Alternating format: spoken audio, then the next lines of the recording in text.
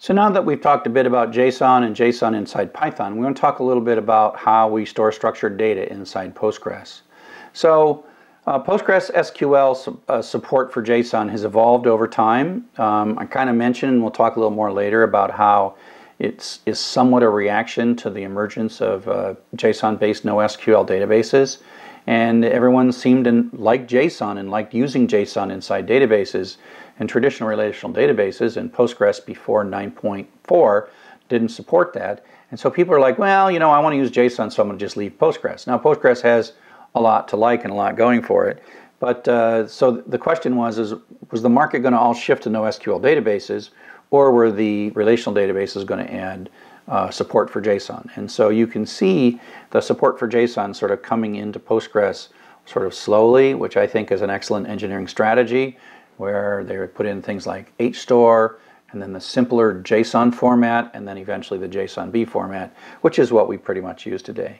So there are 3 supported column types, and it looks a little weird to have all 3 of these column types, but if you think of it from a historical evolutionary perspective, it's not really nearly as weird. So the HStore column is sort of a precursor to all this, and I think it's a beautiful, beautiful structure. In a sense, it's like saying I'm going to put a dictionary in a column, just a bunch of key value pairs. And later we'll talk about the idea of, do you really model every single thing in your UI in another column in the database, or do you sometimes just kind of throw them together in one column because you're not querying, etc.? And HStore is an excellent, excellent way to take 40 columns and collapse them. 40 columns that don't really need where clauses, but you can actually put where clauses in HStores too. So it's a way to also have an expandable schema, so you can throw a new column in there, a new data element in there without actually alter tabling and adding a new column. And that's not to say that everything should use HStore or that you should never use HStore, but there are times when it's really nice to just have a schemaless little corner of each of your rows.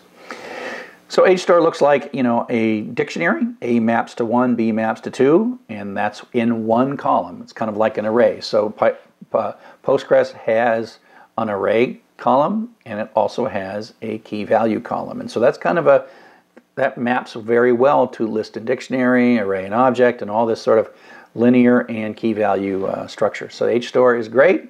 It's kind of a good complement to arrays. But you can't do nesting in them, right? So you got one set of values and that's it. You could name your keys with XYZ something, something. You could give a naming convention, but you're not allowed to go deeper. So the first JSON that was in Postgres 9.3 and earlier was really a glorified text field. And there are things you can do with text fields, and I'll show you in some of the demonstrations, or some of the demonstrations you've already seen, where I'm doing things like digging into a text field, using a regular expression and building an index on that, and then using a where clause with that same regular expression and having it do an awesome lookup, right? It's amazing, right? And so at some point, think of the JSON as just text, and then you do sort of regular expression work inside that. And then you build some functions to make some of that regular expression a little bit easier, etc., etc., etc. And you have things like the generalized inverted index, the GIN, and you teach it a little bit about JSON, these text JSON fields, and away you go. And that's text. So I could see how you'd put that in an early version because you could get that in earlier and quicker. And then the JSONB, which is the really cool column type, it's not a text field. It parses it. It knows that it's JSON. It keeps the key value pairs very nice and very dense. I just imagine all the cool optimizations that it can use storing JSON when it knows it's JSON, it knows what the rules are, and perhaps it even knows that there's a lot of similarity between some of this JSON. So the JSONB in many ways has the advantages of the indexing and looking up and the dense storage of the HStore, as well as the flexibility and the nesting and the coolness in general of JSON, where you want to do the stuff that's sent across networks in JSON, etc. You can read up on the internet whether you should be using HStore JSON or JSONB, but I would just say, when in doubt, use JSONB, because that's where the market is going to expect that Postgres will have to invest more. And so if you want to use something that you know is going to be sort of focused on by the performance of JSONB is critical to the future of Postgres. The performance of HStore is not nearly as critical, because with JSONB, Postgres is competing with things like MongoDB, and you see blog posts like the ones I've got where people are like, I tried Mongo and I quit. You went back to Postgres, and that makes the Postgres people really happy. And JSONB is the key thing that makes that happen. So now that we've talked about the things that are not JSONB and a bit of the history of JSONB, went too far, let's actually talk about the JSONB. I'm not going to talk about HStore much more, or JSON. And so this, I will do a nice walkthrough of this, but basically what we're doing in this one is I'm going back to my iTunes export. It came out as XML data. I converted it to CSV in an earlier part of the class, and now I'm going to convert it to JSON, and we're going to load that all up in a JSON to kind of play with our first real JSON database. And so we're going to make a table that just has got primary key, ID primary key, and a body that's of type JSONB. And we got a clever little copy command. That clever little copy command is reading a file of JSON that has every line is itself a JSON object. We're reading it as CSV, but it's kind of tricky. We're telling it the quote character is something non-printable and non-existent, and the delimiter character is something non-printable and non-existent, which means every line becomes a column, basically. So but it doesn't matter because we're inserting it into body. We're only looking for one column, and so it's reading line, line, line, line. It becomes row, row, row, row, row with that column, except it is JSONB. So that means as this is being parsed and put in, and if there was a mistake in the JSON, or the JSON wasn't pretty, this thing would blow up and say bad JSON.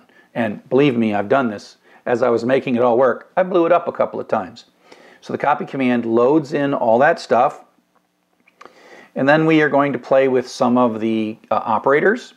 The coolest operator is I call it the double arrow. It's dash greater than. What that basically says is when we see select body arrow arrow count, and the count has to be in quotes because the keys in this JSON are strings, right? The count is a string.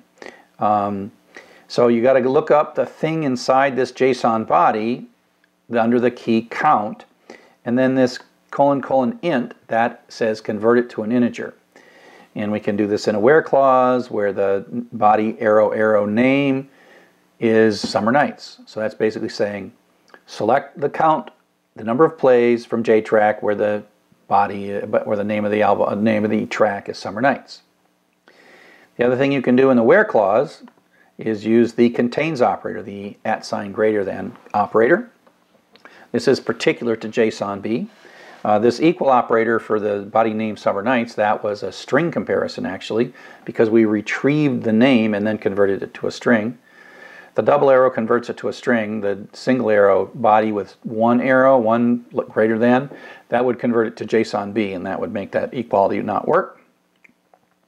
But what you have on both sides of the @greater than is in effect a JSONB document. And so it's really an intersection. It's saying, does body intersect with a tiny little JSON fragment of name summer nights? So if the key name goes to summer nights, and so it looks through all the whole JSON and it looks to see if it overlaps. So is there a mapping? Does it overlap? Where there's an overlap, that's why it's contains. Does body contain name summer nights? And so that's what the @greater than is. And then the question mark actually simply says, does this JSONB body contain a particular key? And you can use these things in order by, like, select body double arrow name as name from JTrack, order by body double arrow count cast to integer, and then descending. So that's basically the major fun operators to play with that we have. We will create some indexes. You don't have to use gin indexes. You can also just use B-tree indexes. So in the situation, I can say, look, I would like you to create an index. I want you to look inside the JSON, and I want you to make an index for body double arrow name. So that's then no different in a way than a column. You could actually pull that out and make a column called name and then index on it, or you can just index right into the SQL. And so I think that's really beautiful. And you don't have to just have one of those things. And so it means that where clauses, like this where clause, would be optimized and use the index to speed themselves up. We can have a GIN, the generalized inverted index on the body, and that really looks for the tag, the key values, and that speeds up things like this question mark operator. And then if we do the more richer inverted index, and we do JSONB path ops, that looks at all of the key value pairs and gives you an inverted index of the key and the value. And that's what speeds up things like this, where body contains name, summer, nights. And so these indexes, we'll play with those indexes and create those indexes and then run queries and watch their performance based on those indexes that we create. And so Postgres really understands the JSONB. It's very efficient, it's very fast, and it's a critical competitive element of Postgres in the market going forward.